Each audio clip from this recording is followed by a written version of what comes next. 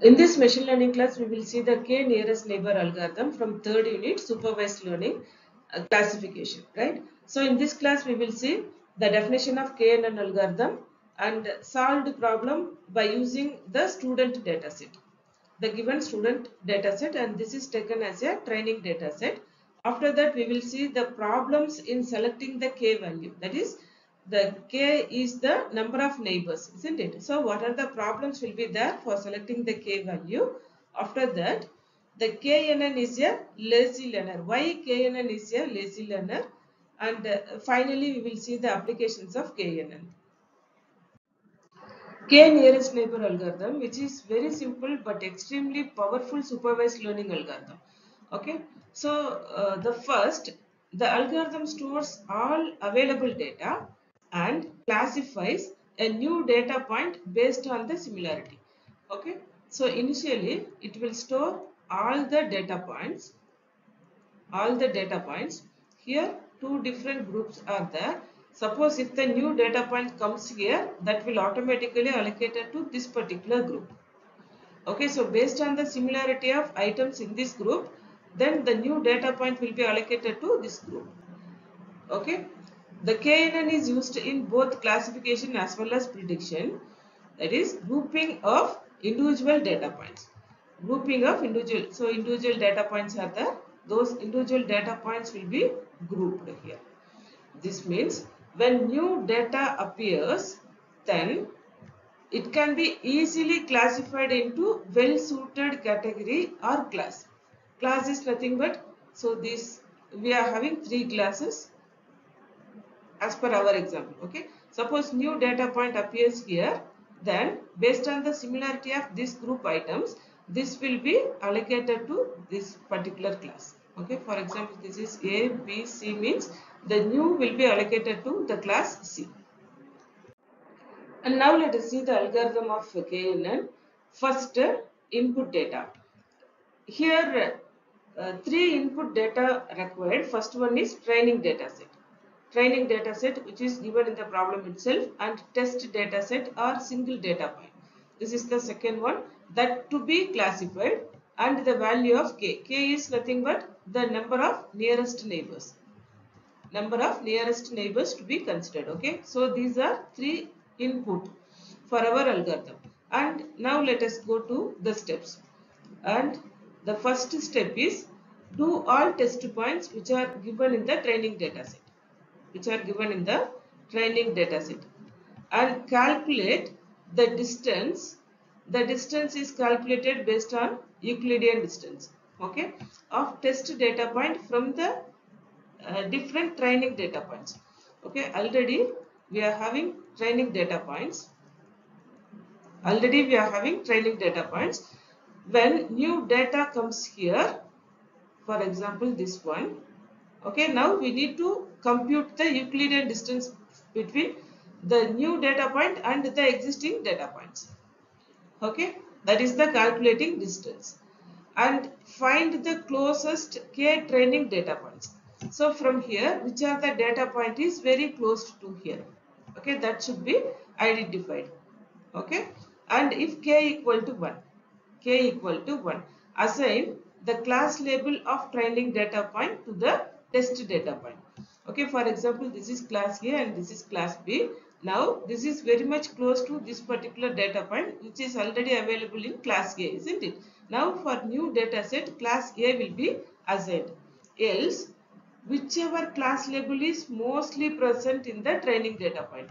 So uh, nearby this class, more number of data points are there, those are also available in the class A only, isn't it? So class A is assigned to new data point here. Okay, so this will be repeated until all the data points will be considered in the training data set. Now let us see very simple example for this kNN algorithm, and this is the given training data set. Okay, 15 records are there. That is, this is a student data set which consists of 15 students studying in a particular class, and they will give, they test the aptitude and communication level of the student, and the marks are assigned out of 10. the maximum mark for communication and aptitude are 10. Out of 10, how much mark they secured are listed in the training data set. And also they assign the class value for each student based on the communication and aptitude mark. Okay, the first category is good communication and good aptitude. Then they are called as leader. Okay, the communication is good and aptitude is also good. Then they are called as leader. Okay, and second one is good communication but aptitude is not up to the level. Then they are called as speaker. Okay, see, communication is very good but aptitude is not up to the level. Then they are called as speaker. And the third category is aptitude is good but communication is not up to the level. Then they are called as intel. Okay, see, aptitude is good but communication mark is less when compared to others. Then they are called as intels. So to build the classification model, the test data is very important. Here we have the student JOs that will be used as a test data, and all the other student data will be considered as a training data. Okay, what is the purpose of test data? The test data is used to evaluate the performance of the model. Now let us try to draw this particular graph by using aptitude and communication features. Okay, aptitude is in x-axis and communication is in y-axis. Now let us take the first record. Aptitude is 2 and communication is 5. Okay, aptitude is 2 and communication may be 5. This may be here. So this record. And second one is aptitude is 2, communication is 6. So aptitude is 2 here, communication is 6 here, this area. Okay. And the third one is aptitude 7, communication 6. Aptitude 7 may be here, communication 6 in the same area. So leader. Okay, speaker, leader, right? So likewise, we need to identify the points and accordingly we assign the label for all the records, isn't it? Okay, and we omit the future name because by using name we cannot make any decision for the class value, isn't it? So we can simply omit the future name. Okay, and the star in the diagram is test data. Star is the JOS, student JOS. So student JOS value aptitude is 5 and communication is 4.5. Okay, aptitude is 5 maybe here, communication 4.5 maybe here. So this is the test data, that is JOS students data.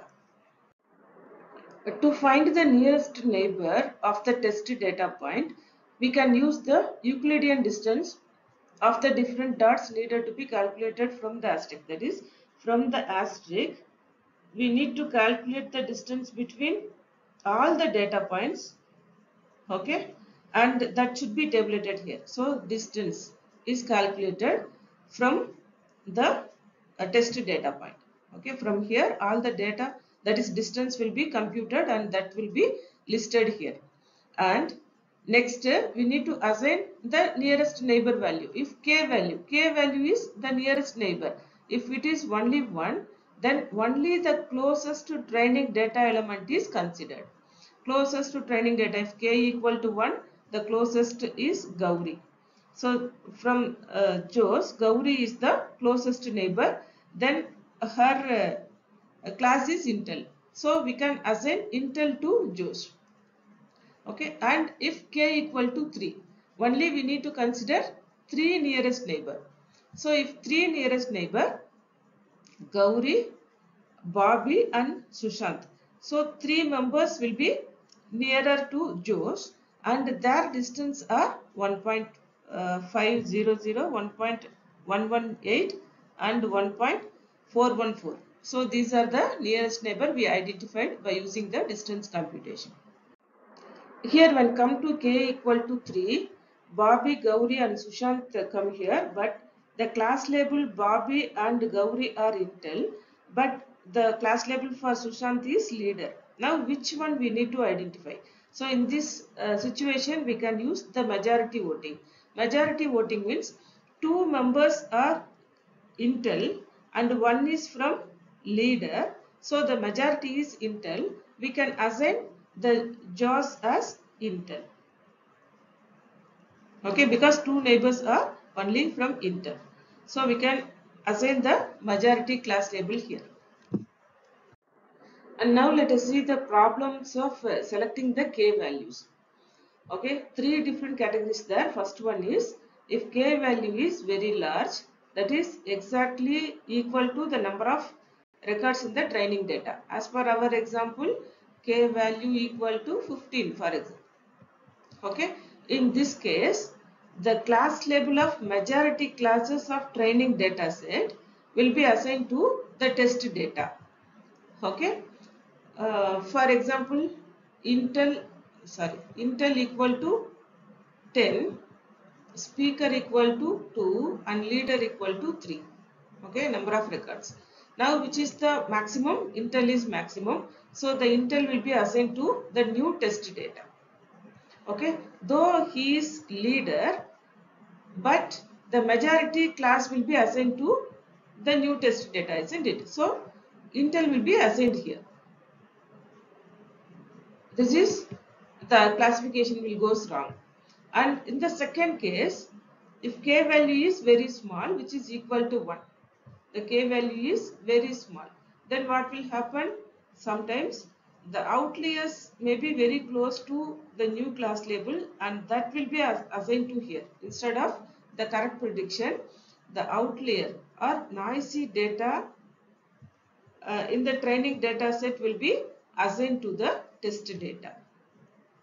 Okay, this will also be goes wrong. So the best way to select the k value is between those two extremes, that is we have to select only the average value. To overcome that problem, here we can have some suggestions for selecting the k value. First one is k equal to the square root of number of training records. Okay, suppose if we have 16 records, then we can assign 4 as the k value, okay, nearest neighbor value. And the second one is test several k values. Okay, test several k values and we can choose which one gives the best performance. Okay, that value will be assigned as k value. And third one, choose the largest k value, but while assigning the class, we have to choose the weighted voting process. Weighted voting process means the nearest neighbor will get more weight when compared to the distance weight. Okay, that is the distance neighbor. Okay, so if we choose large k value, then we can go for weighted voting process for assigning label to the test data. Why kNN algorithm is called as lazy learners algorithm? Okay, when come to eager learners, uh, the eager learner algorithm will follow the general steps of the machine learning algorithm. That is, first it will perform an abstraction of the information obtained from the input data. From the input data, it will generate the abstraction and then follow the generalization steps as per the machine learning algorithm.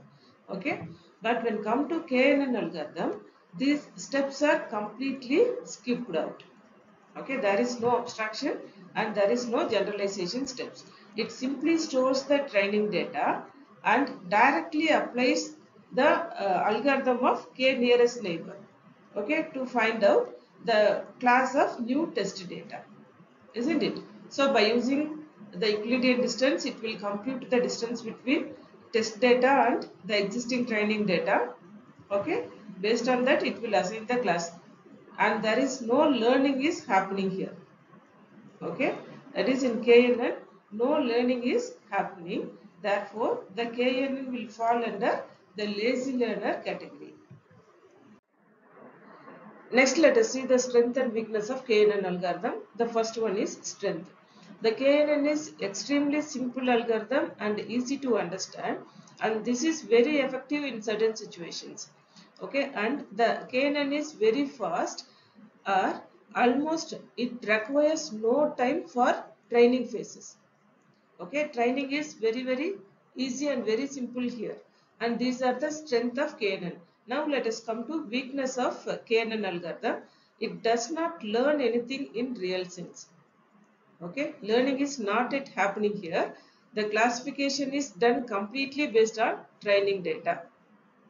Okay, if there is no sufficient training data, then it fails to make the effective classification. Okay, and also the large amount of computational space is required to load the training data of classification.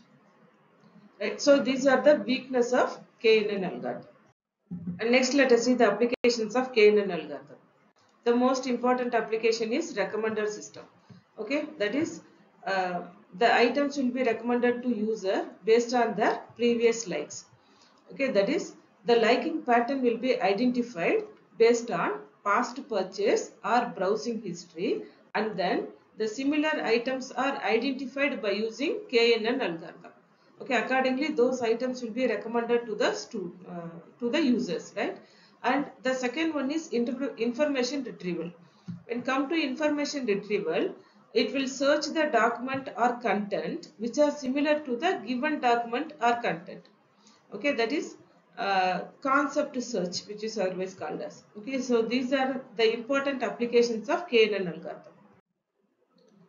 And so far we have seen the k-nearest neighbor algorithm, and here we learned the definition of kNN algorithm, and we solved one problem for assigning the class label for a student. Okay, after that we have seen the problems in selecting the k value and the solutions also, and then why the kNN is called as lazy learner algorithm. After that we have seen some of the applications of kNN also. In the next class we will see the decision tree algorithm from third unit. Thank you.